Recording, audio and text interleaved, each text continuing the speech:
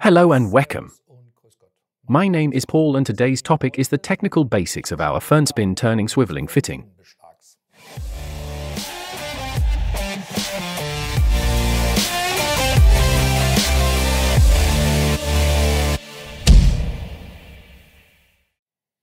Today in the studio I welcome Nico.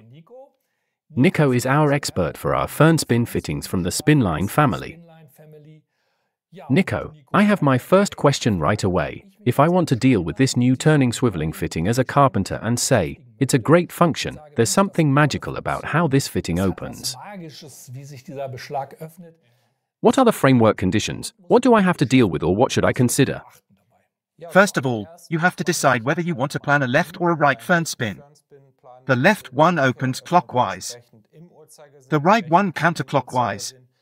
Here we have just shown the right fitting set that opens counterclockwise, and you have to plan accordingly whether you need an S, M or XL fitting, and for this the bottom shelf size is decisive. That means, for example, a small wall furniture, maybe a bathroom furniture, that's more like a size S fitting. But we can also turn large pieces of furniture such as kitchen cabinets. That would be more the XL fitting. Yes, Nico, I think we have installed a handlebar on this model. You can see that very nicely here. Do I always need them or are there other options? There are other possibilities as well. You can use a push to open, a handleless version, which is also installed here. That's just the way you know it.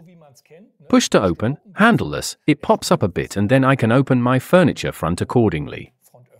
Exactly, and here you can see quite nicely, when you open the FurnSpin, then the spring of the push-to-open system tightens again. In that case, I only need to close it here and the fitting relapses into the end position. And I don't have that typical one anymore that I have to press again to close the FurnSpin. Perfect. In our model, you can see the carcass side here. This is a so-called inset version. Is this also given or can I change it? No, that is not predetermined. So you can also let the front go through, so that you have a visually available variant at the front. Now I can create a completely new look with a twist from a closed front.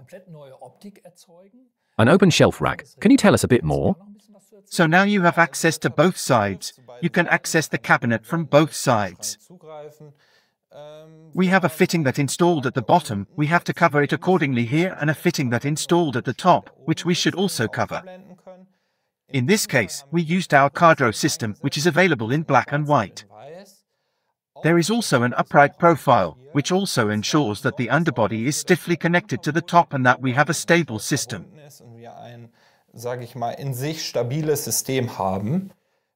The advantage is that we can also design the profiles ourselves. For example, if you have a wooden front, then you like to make the profile up here from wood and the upright profile could also be made from a wooden profile. Everything is possible. Is it also possible to put a FurnSpin directly next to it? Yes, of course, that's possible. So you can basically mirror the furniture, then you also have a piece of furniture next to it. Where the front is there the spin furniture basically opens, and here we need some free space. So the spin furniture is basically our rotating element, which is located in the body.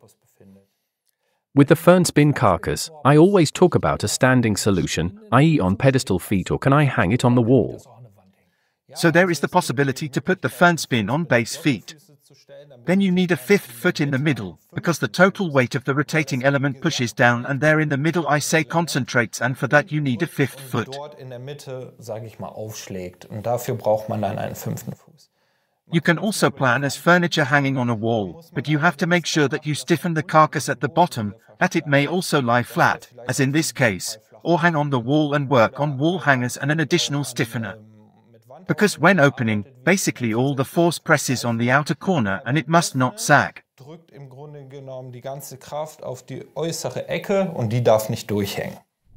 One topic is always illumination, light. Is there anything planned? Glad you asked, we have a cable management system for that.